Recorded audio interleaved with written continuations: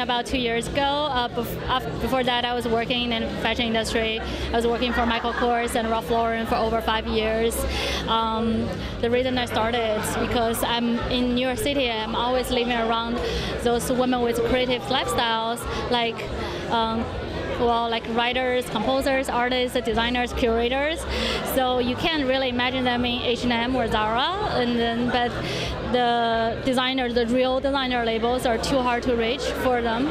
So I want to design something simple and simple enough. It easily blends into their everyday wardrobe, but it still has the design details that they would easily wear from their studio to a gallery opening. So do you get your collection manufactured here in New York City?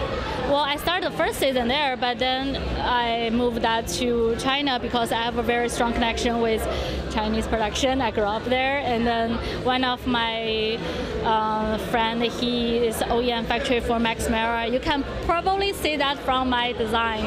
It's really, really, really well workmanship, and all the accessories I use, hardwares, it's like impossible to find here. The piece I composed this time is Verbotener Liebe, the title. It's just played by one violin.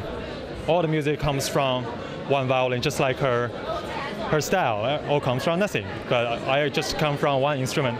How important was it for you to have some original music for your collection?